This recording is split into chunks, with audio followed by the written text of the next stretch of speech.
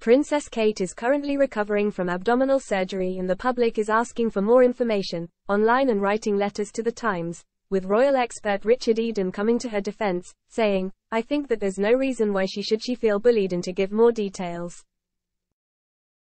Eden appeared on Palace Confidential, saying people have been pressuring Kate into giving updates and it comes across as bullying.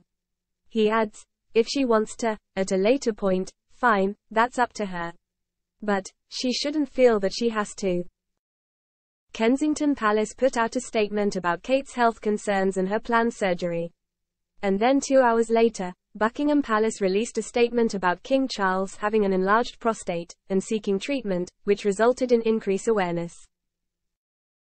Eden elaborates on the online comments, saying, she should give more details, and, why doesn't she? And there's been more pressure. There's even been letters written to the Times newspaper, saying it would be a great example to other women if she was to be more open about her medical problems and this sort of thing. Kate was admitted into hospital on January 16 and Prince William has been at her bedside every single day she's been there, reports the Mirror. She is scheduled to be discharged in a few days' time.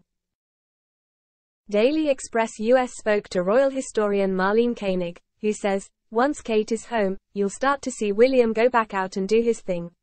William has taken time off from his royal duties to be there for Kate and his 3 children.